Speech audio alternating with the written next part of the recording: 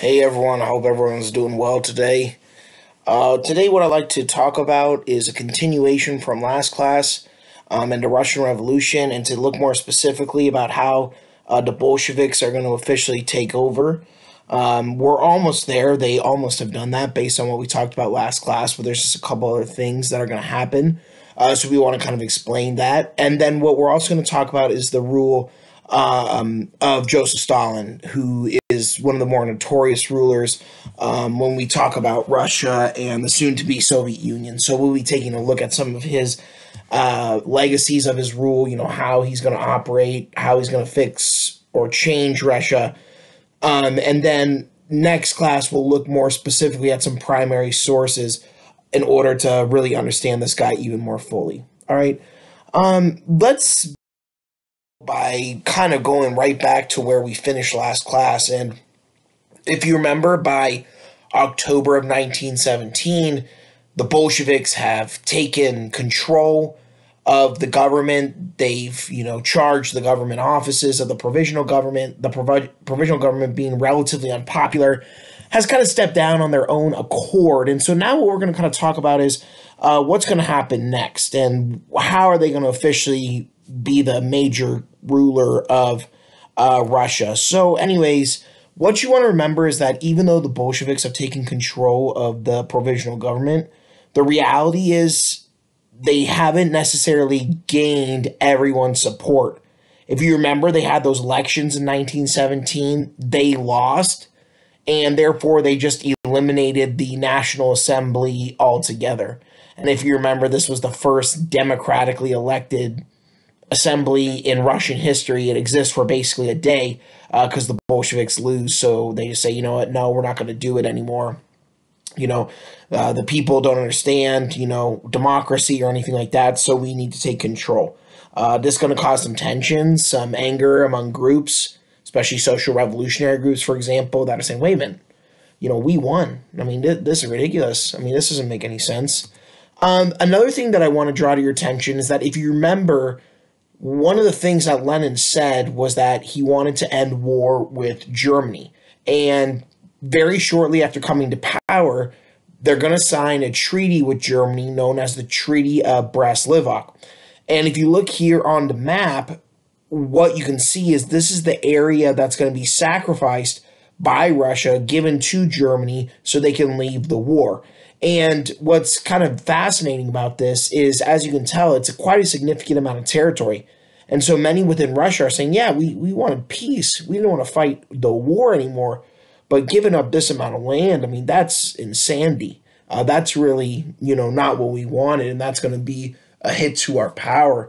And if you recall, at the Treaty of Versailles, they're not going to give this land to Germany, but they're not going to give it back to Russia. Instead, these will become new countries and all the rest of that kind of stuff. But either way, this has the Russian people upset. Because the Bolsheviks do not necessarily have total and complete control, people that are opposed to the Bolsheviks are going to form an army known as the White Army to fight against the Bolsheviks. And again, this is a very diverse group. They're some within the White Armies that are communists.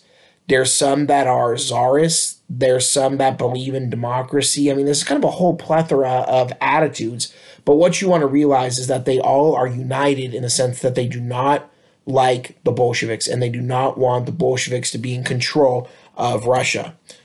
These White Armies have the support of the United States and other Western European countries.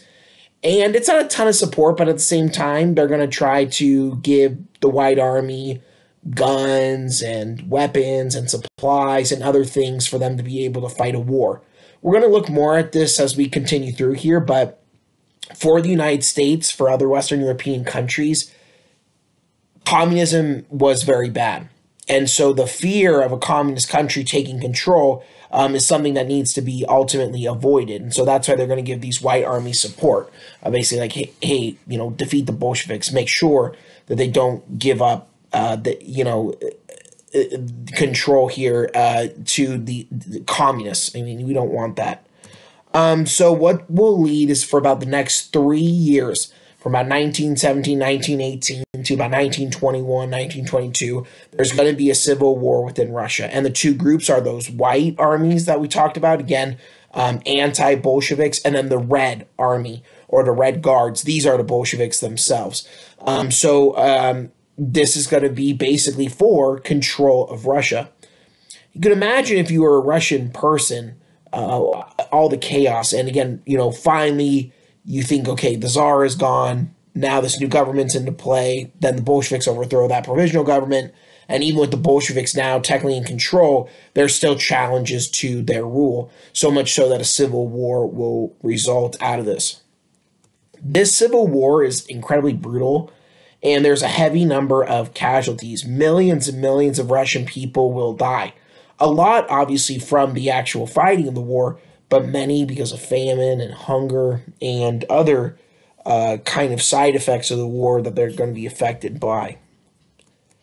Now, for as big as the white armies are, they're very divided, and that has a lot to do with kind of their makeup.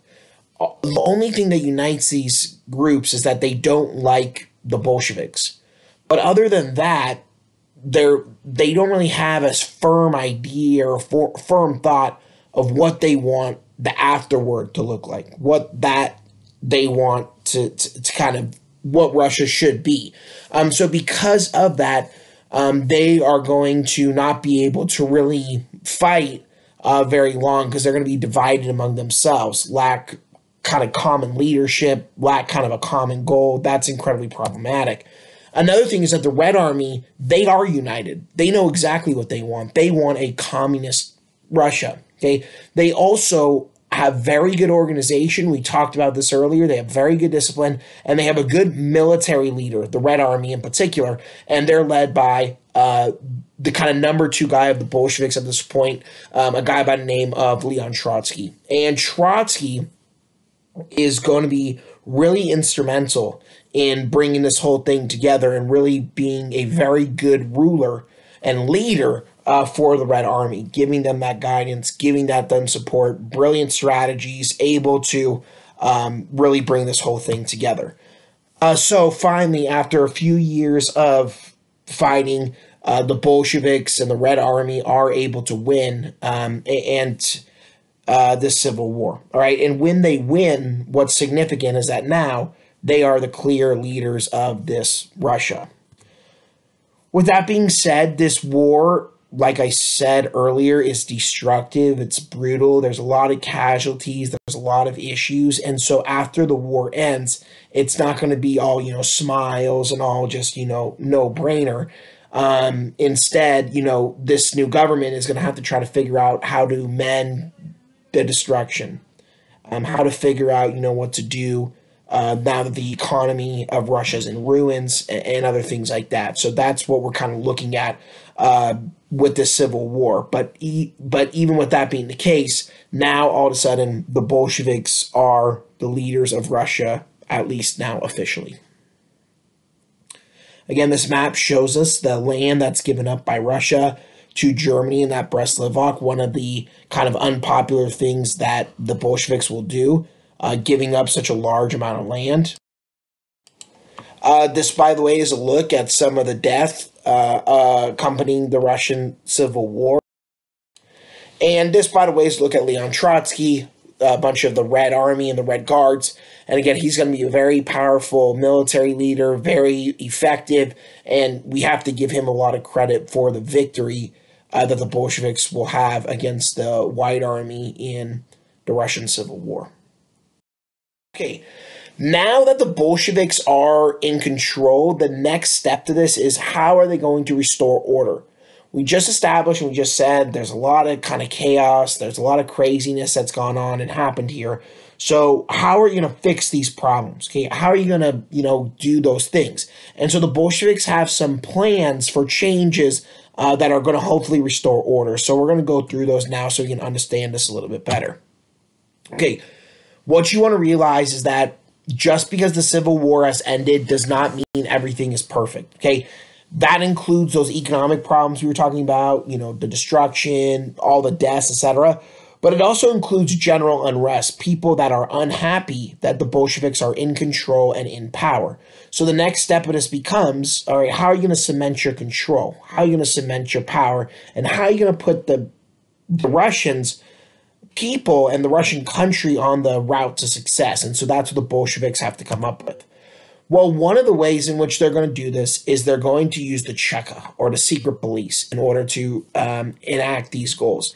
And if you remember, we talked about this when we were talking about the kind of movement towards the Russian Revolution. Secret police was something used by many czars, all right? But for the Bolsheviks, they're going to use this even more so, all right? And again, you never quite know where these people are, who they are. And if there's anyone talking about, rebelling, or anyone talking about not liking the government, or, their support of another group as opposed to the Bolsheviks, the secret police will find out. They will arrest these people. They will imprison them, possibly kill them. And the people know about the secret police, and they know that there's friends that they've never seen again. So because of that, that's going to result in them being a little more careful than just, spouting out that they want to overthrow the government. So the government does kind of a good job in protecting their own power through the use of the Cheka, through the use of the secret police. There's also going to be another revolt that happens. I know at this point it seems like there's just a revolt all the time. This is the Kronstadt revolt. These are sailors in Kronstadt, which is in Russia. They're going to revolt against the government. They wanted not the Bolsheviks in control. They wanted more government based on democracy and rights and equality and liberty. But the government's response is basically pretty simple. Suppress the revolt, okay? Suppress it with violence, all right? Make it pretty clear, not only to the sailors who are rebelling at Kronstadt, but also other people that are kind of opposed to the Bolsheviks. If you revolt, we're not going to sit quietly by. Okay, we are going to meet your revolt with, violence and with destruction. And so now it's basically becoming pretty clear, okay, if you revolt against this government, they're going to come after you. So it's not as easy as maybe it was against the czars, who weren't necessarily as powerful. So the government sending a pretty clear message through this. Okay, economically, Lenin and the Bolsheviks need to think of kind of a way in which to repair some of the destruction from the Civil War and the other kind of economic issues that have plagued Russia. And what they come up with to do this is known as the NEP, or the New Economic Policy. This economic policy is short term, but basically the idea behind it is that in order to recover the economy, there's going to be some compromises made with capitalism. Remember, the Bolsheviks and Lenin are communists. They want a government completely run by the government. They do not want individual profit. They do not want private businesses. They want, all businesses owned by the government. They don't want people to be able to sell excess, goods for individual profit, because that's seen as, individualism, capitalism. That's not communism. But at this point, the economy is in such bad shape. Lenin says, hey, you know what? We're going to do a couple of things here that aren't so radical, because we need to fix the economy. So what are some of these things? Okay, small private businesses are going to be allowed in Russia for the time being, right? So just a little bit of that, right? If farmers make a little extra grain, they can sell it for individual profit, giving them some incentives and things like that.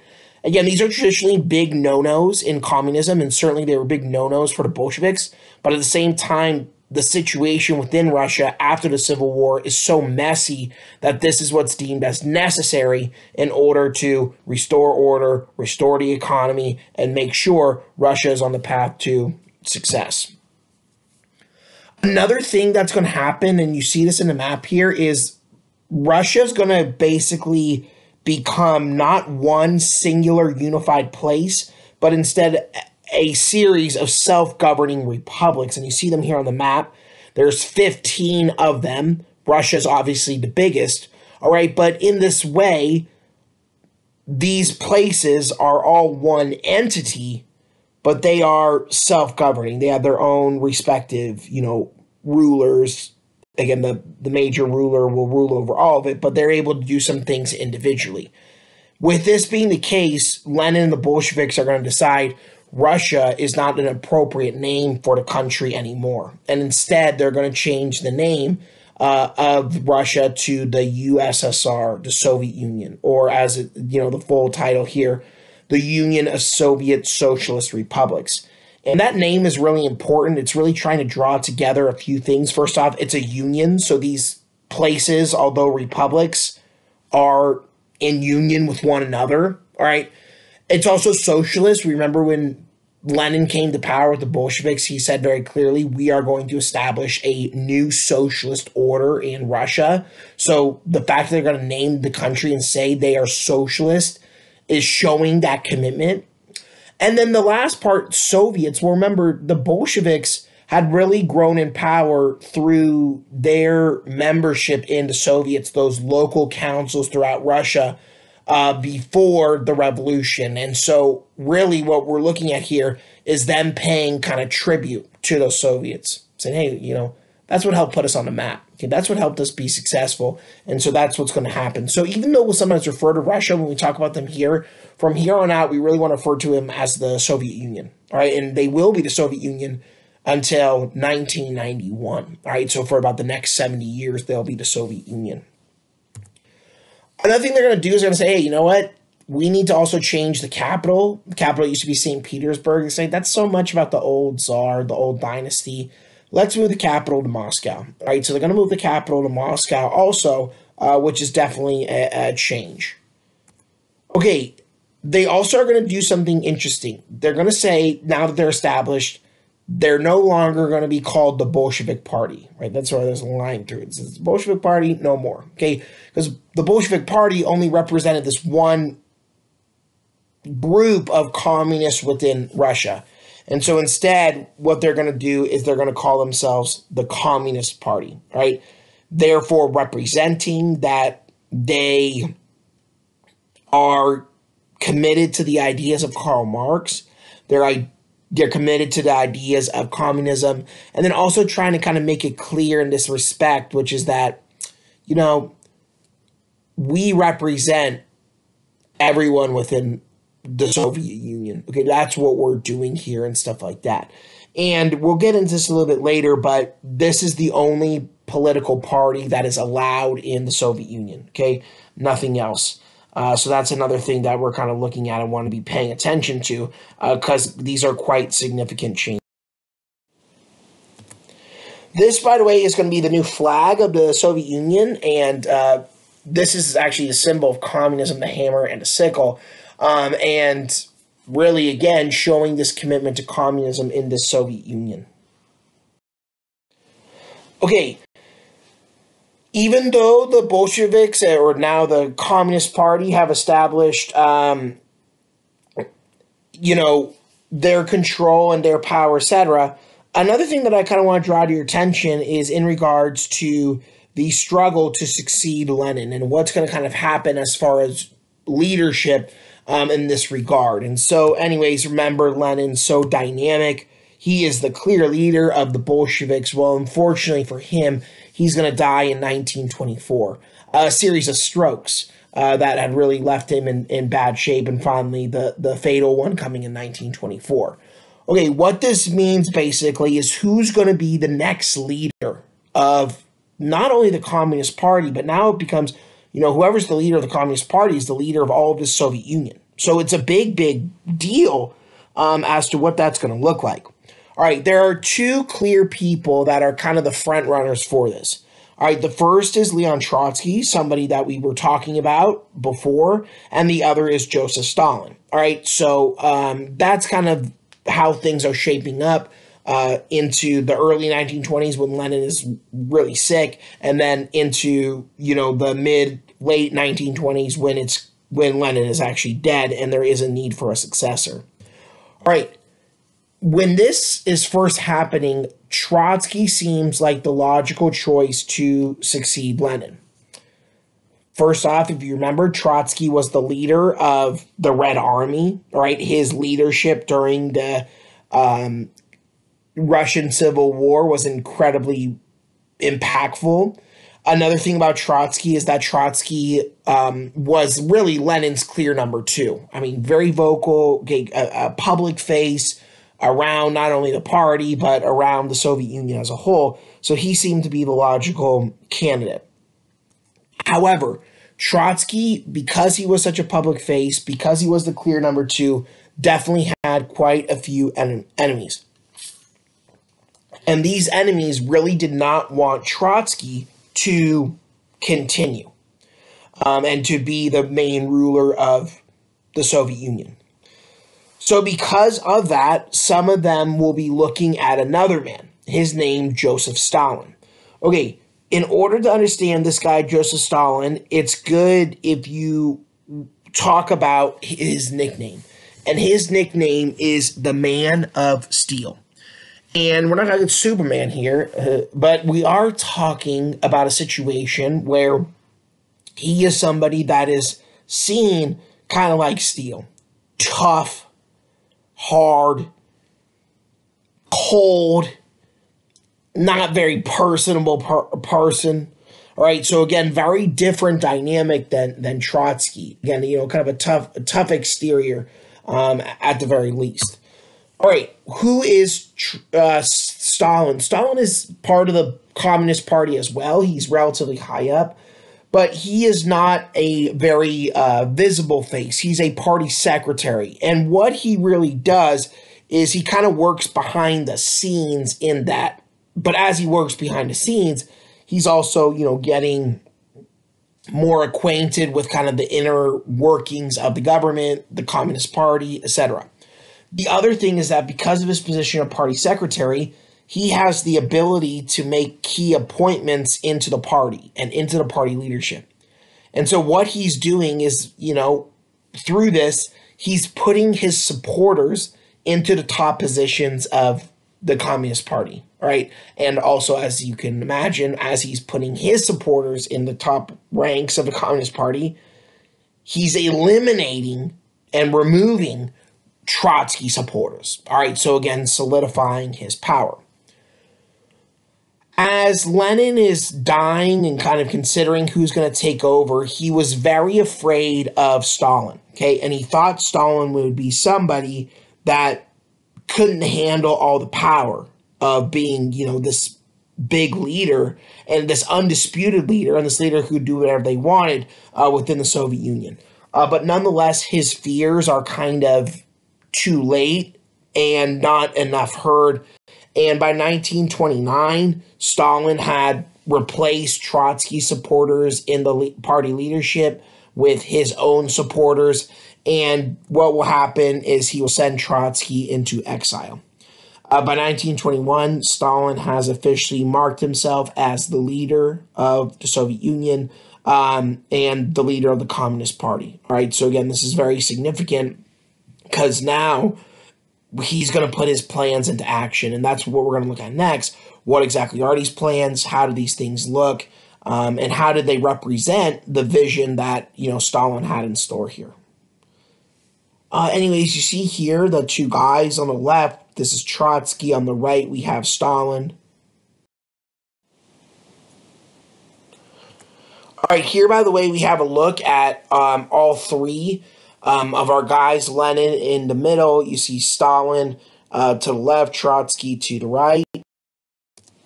And let me just show you this quote here by Lenin, going back to his fears of Stalin. He said, Stalin, having become Secretary General, has unlimited authority concentrated in his hands, and I'm not sure whether he will always be capable of using that authority with sufficient caution. Lenin, knowing that this leader was all-powerful and very concerned that Stalin would not be able to use this leadership and use this power in the right way. All right, so now we're going to start to look at how will he use this power? How will this look? Now that Stalin's in control, it's obviously important to kind of understand what were his viewpoints, because his viewpoints and his beliefs are going to play out into what his course of action is going to be for changing old Russia into his Soviet Union. In order to understand Stalin's viewpoints, the first thing that we'll do is we'll understand what Stalin's viewpoints were not. And that was the ideas of a world revolution. Trotsky and Lenin were both very vocal and said that what they wanted to see was a world revolution. And for them, Russia was just step one. And so their idea was, that would be the first thing that would happen. And then the goal would basically be to have an entire revolution of proletariats, of the workers, encompass the whole world. All right, so that was kind of his viewpoint and his thinking of how he wanted this to kind of happen and go about. What makes Stalin different is Stalin thought that that was unnecessary. And he said, you know what? We have a lot of issues. We have a lot of problems, and we need to focus on just ourselves. And so we refer to this concept and what Stalin believed in as socialism in one country. This idea that let's focus in on the Soviet Union. And what Stalin said was, look, if we can make the Soviet Union the perfect communist state, maybe other countries will follow our example, okay? But we need to focus on ourselves and fixing us before we're trying to, launch this worldwide revolution. In this way, what makes Stalin's viewpoints interesting is that it's not just communism, but it's also about Russian nationalism, right? Again, trying to finally make Russia a legitimate world power. Another thing, kind of going back to this, is not only does he want to make Russia world power, but he also wants to make sure that Russia is well defended.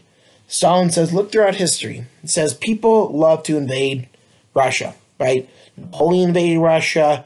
World War I, there was fighting going on in Russia. It's just a common thing that's going on. And he says in the past, we haven't really been strong enough to defend ourselves. So let's make sure that when we do this, not only are we trying to make ourselves a big, power, but we're also able to defend ourselves from attack. So countries know they just can't come on in and think everything's going to be, all great, but instead they're going to experience some issues and problems. And again, we've seen last class, all the czars have wanted to do, well, I mean, not all, but a big thing they've wanted to do is make Soviet Union, or make what was Russia advanced, industrialized, etc., unable to do so. This is when Stalin's going to see this as the opportunity. Let's make the Soviet Union advanced. Okay, let's get them to where they need to be so we can move in that sort of direction. And this, by the way, is a look at propaganda in regards to Stalin. We're going to see Stalin utilize a lot of propaganda, and this is just one example. Okay, so two major economic things that Stalin is going to be responsible for: an industrial revolution and an agricultural revolution. So let's start with the industrial revolution that's going to take place because this is the most significant and the most impactful. Okay, remember the original policy enacted by the Bolshevik government is the new economic policy, or the NEP. This kind of compromise with capitalism. And yeah, no one wanted that, but it just was necessary.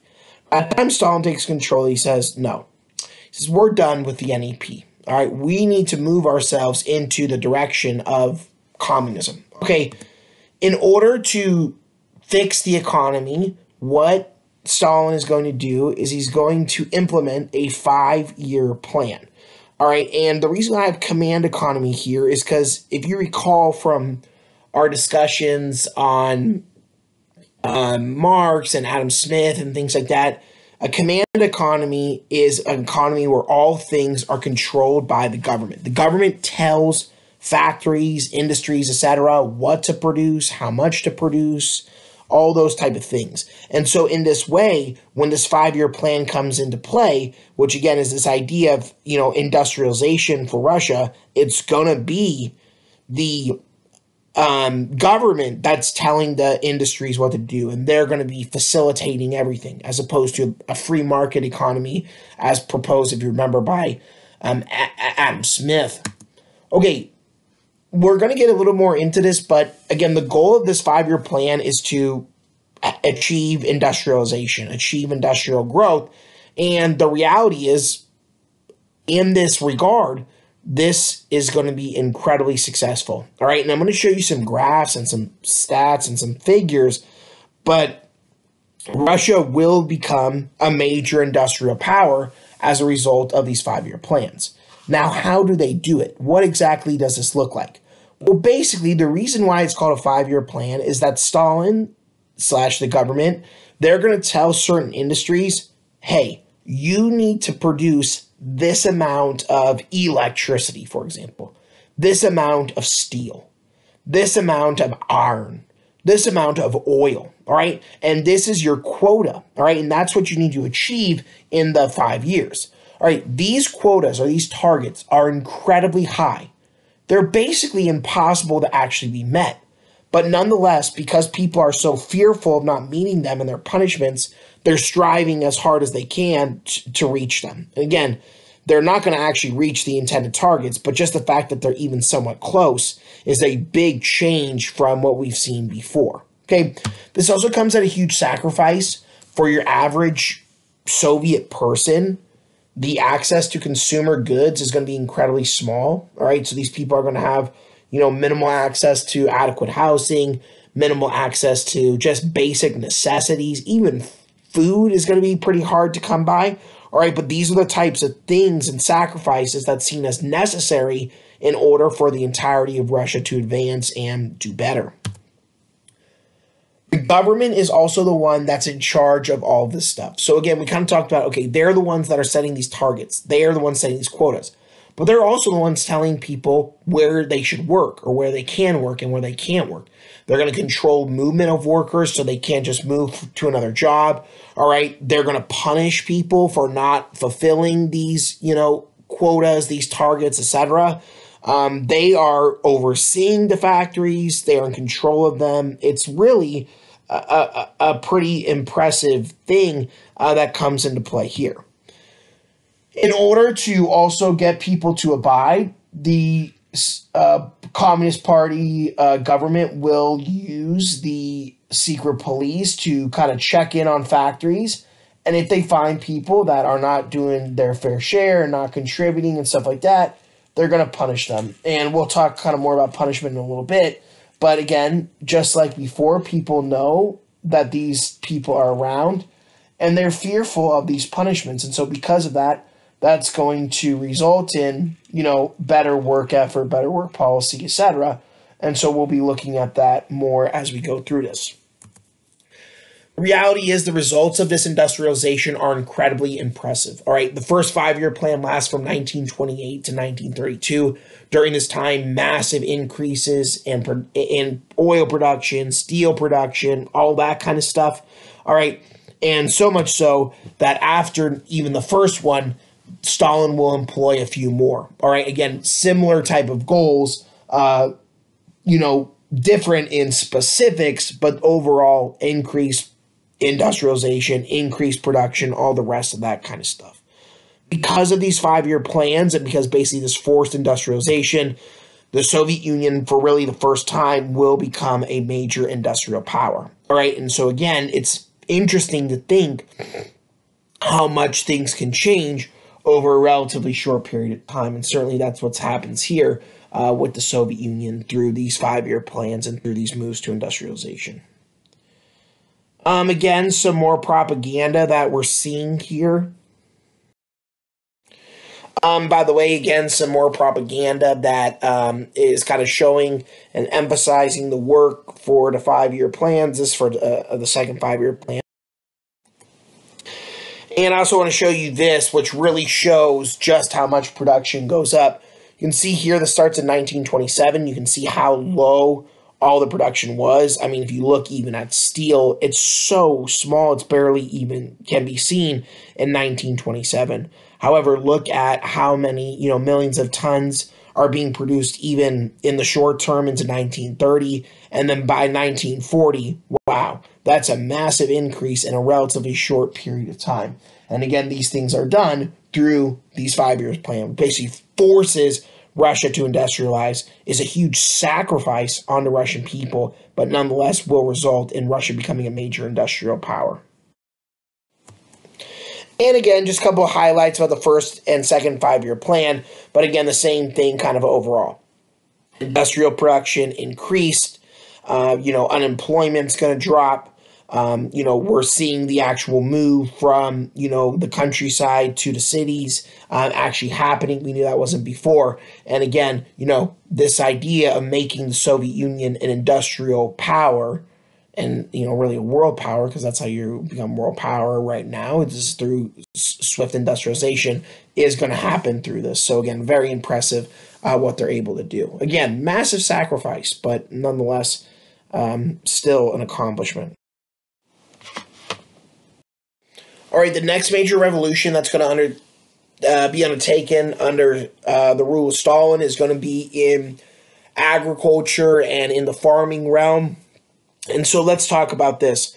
All right, first off, this one is not going to be as really swift or as clean as the industrialization that'll take place.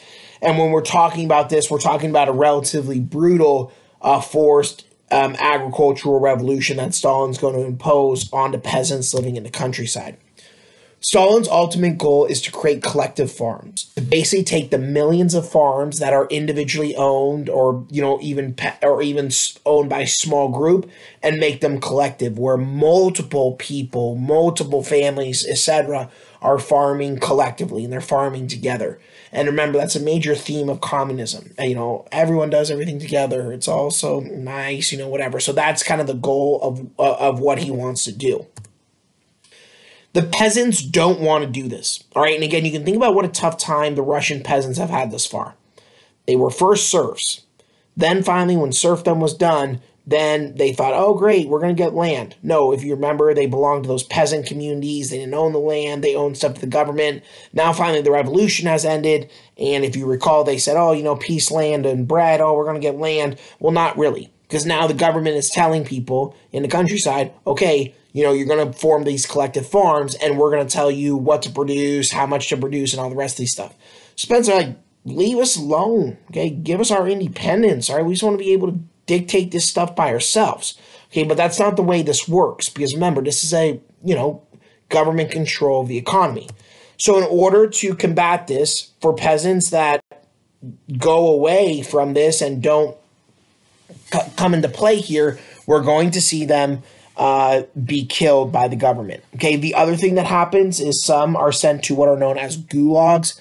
These are basically labor camps and are located in Siberia, which is on the way eastern part of Russia. It's incredibly cold. It's incredibly, tough conditions. They work all day, and, most of these people are never seen from again. Okay, so that's the reality if you're a peasant and you don't want to go along with this. So again, it's forced. All this stuff is forced in order to achieve results.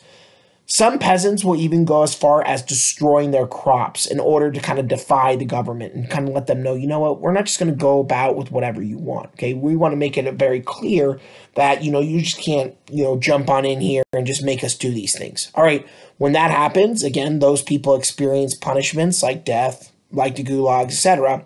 But the other thing the government's going to do is, they're going to say, we're going to confiscate all the land that's left, all right, and we're going to make sure that you guys collectivize, all right, and we're going to really dictate this policy. You can't do it yourself. You don't want to do it yourself. We're going to force you to do so. The move to collectivization will result in huge famines for Russia, all right. Some of this is like kind of punishment, but some of this is also in regards to just the fact that collectivization typically does not work. There's no incentive to grow more, so usually, there's not enough grown. The other thing is that the government wants to feed the city workers, which are really their priority, so they're going to take so much food that's being produced out in the countryside and just give it to the cities, so therefore your peasants don't have food, and so millions will die as a result of starvation. That being said, these methods and these tactics will be successful for Stalin, and collectivization will be achieved. By the later part of the 1930s, 90+% of all the farmland in the Soviet Union will be collectivized. So again, brutal, tough, but he is able to achieve what he wanted. By the way, you can see, you look at these collective farms here in the picture. And again, another thing I want to kind of make a comment of is, again, the human cost of this is incredibly high, with just so many dead. Just such a tough dilemma and dynamic that comes into play here. All right, this, by the way, is an article, and it says about 6 million people that died in the Soviet famine. So, again, these come at a big price. And by the way, these are the gulags. This is a gulag in Siberia. We don't have too many pictures from here because obviously it was pretty secret. But again, these are tough conditions, and these are people that disrespected the government who are forced to go here. And again, this could include workers as well, but a lot of these people are peasants that were basically angry at having to collectivize. All right, the last thing I want to talk about when talking about Stalin, and again, we're going to spend more time looking at this when we look at the primary sources, is what Stalin establishes is what we refer to as a totalitarian state. So when we talk about Stalin, what he does is he creates a totalitarian government. And what this basically means is you see the word total in this. That has a lot to do with this. When we're talking about total in this case, it's the total control by the government over everything. The government controls, as you saw, the economy. The government controls, public opinion. The government controls, the press. Everything that possibly is going on in a country, it's the government who's in complete and total control. What that means is that if you do not give total and complete support of the government, you are going to end up dead. All right, so many enemies of the government are arrested and they are killed under Stalin. And the reason why I have enemies in quotations is many of these enemies are not real, okay? They're what Stalin perceives to be enemies, all right? Or they're threats that he fears or, other things like that. But either way, he will make the decision to get rid of these people. Okay, part of a totalitarian state is usually ridding of religion. And so Stalin's going to close down churches, other religious centers, and again, making it illegal to practice religion. And the reason why is he wants people to give their total loyalty to the government. He does not want them to give any kind of loyalty to a god or anything like that. Schools forbidden from teaching religion. I mean, it's a really kind of tough way in which public opinion is going to be altered. All right, another thing he's going to do when he's solidifying his control is in the 1930s, he starts to turn against communists. And that's the picture that you see here on the right side. These were Lenin's general staff in 1917, the people that, helped the communists win control of the government, win the revolution, etc.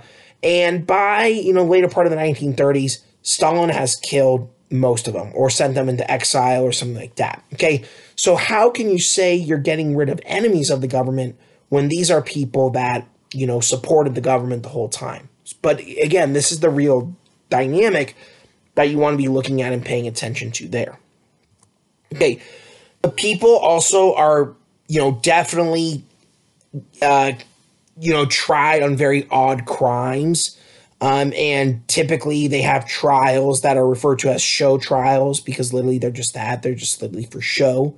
All right. But that's kind of the way in which this kind of works. And again, the government has all power to do this. Because of Stalin's, going after people, no one is safe. And so people are going to watch what they say. Obviously, they're not going to do anything brash, but they're also going to be kind of, always having one, ear over the shoulder, kind of listening in and wondering what's kind of going on and what's happening. Okay. Again, when we talk about Stalin, it's an incredibly tough rule. Okay. He forces collectivization. He forces industrialization. And he controls the media. The secret police are around. They kill many, many people. Okay. But when we talk about Stalin, we also have to give him credit because his goal was to industrialize the Soviet Union, make them a strong military power, strong industrial power, a strong world power. And by the time Stalin is done, and even before he's done, the Soviet Union has moved into the realm of a world power. So again, it's not a pretty road to transition, but nonetheless, he's done this. That being said, though, this advancement has come at a price. And that price is that ultimately, kind of ironically, people in Russia are less free than they were when they lived under the Tsar. All right, so again, this is significant to kind of consider here. This, by the way, is a look at Stalin and, kind of pointing fun at the fact of how many people he killed. We don't know the exact numbers, but estimates for Stalin are usually around 25 to 30 million people that he's responsible for killing. And some estimates would have it far, far more. So again, this is a brutal and tough rule. And again, no one is safe. Here, by the way, is a look at some of this. This is actually from an event known as the Purge, or the Great Purge, which we're going to talk about in the primary. And then here are a couple of videos if you want to watch these in regards to Stalin's rule and his forms of control, so you can see that a little bit better. All right, thanks so much for watching. Hopefully you found this helpful into looking at how the Bolsheviks are able to complete their control and looking at Stalin's rule. Talk to you soon.